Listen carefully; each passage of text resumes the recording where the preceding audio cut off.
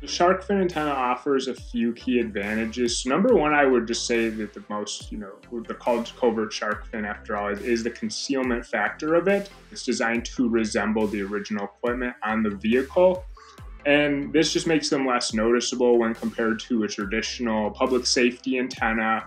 And it just enhances that covert nature of the vehicle when discreetness is needed. Something else to keep in mind when it comes to the advantages are just the multi-band functionality. That is having the ability to leverage multiple frequencies in one antenna. Another thing is just also the ease of integration on a vehicle. Shark fin antennas are designed to work with factory mounting locations, and that allows the vehicle to maintain its aesthetic lend-in when it comes to covert operations. We design them to be weather resistant, and they're able to operate in all different types of climates. The goal with that is just an antenna that's well versed to withstand elements without compromising the covert nature of it.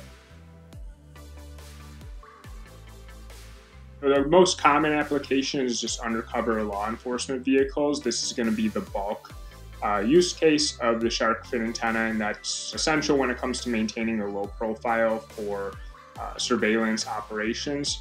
Otherwise, it's common application would be used in the military. This could be used on vehicles that need to blend in well without drawing attention. Mostly going to be a special operation or a vehicle driven by a higher up who just needs to have communication but also wants to maintain a low profile, even though they may not necessarily be directly into a mission critical situation. Another case where covert antenna scenario would be used is VIP and executive protection. This could be for high profile individuals, really in politics. Our antennas have been featured in various presidential campaigns, things like the Super Bowl, NASCAR events, and other high profile events where security is paramount.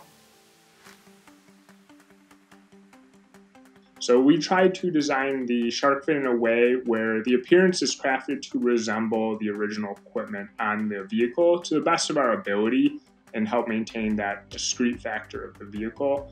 Another key component to the actual technology side is going to be the interoperability of the antenna.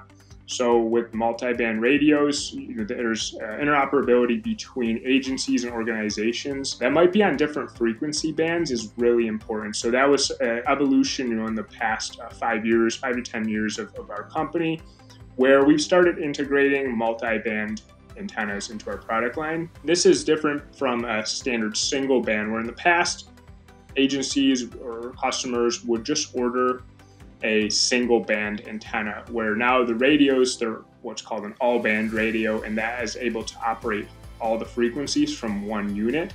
So we developed an antenna to basically be able to pair with that radio, as well as just having the ability for a wide area coverage. So this could mean going through different districts, needing to operate on different frequency bands in a wide geographical location, opposed to before, like if you had a single band radio and you had to travel to a different jurisdiction, they were using UHF frequency and you only have a VHF radio, communication will be very difficult within that region. But if you're on an all band, you can just change it over right from the radio and the antenna will adapt on the fly for that.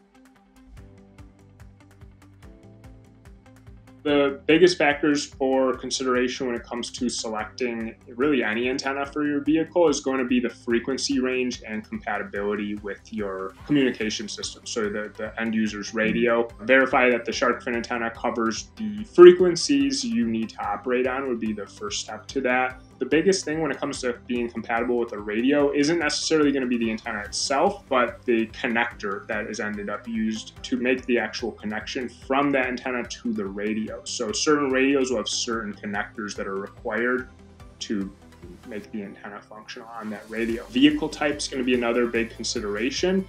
Does that specific vehicle allow for an antenna to be mounted on the roof? Most vehicles do allow that, but certain vehicles may be better suited for other types of antennas. So for example, if you have a pickup truck, covert shark fin antenna might not be the most suitable antenna for that vehicle, especially if it's equipped from the factory with a fender mount antenna. Another factor to consider is just the installation complexity. Is something where it's maybe a rented vehicle or short-term use vehicle, where you're not able to take it apart and install an aftermarket antenna. So something like that would be considering a different option altogether, or using one of our magnet mount shark fins, which is a new evolution in the product line, and that's really designed for a rapid deployment where the vehicle can't be taken apart, or you're not able to drill a mounting hole if required. So a magnet mount would be a really good option in that case, giving you the same performance as the standard mount, but just a much easier installation process.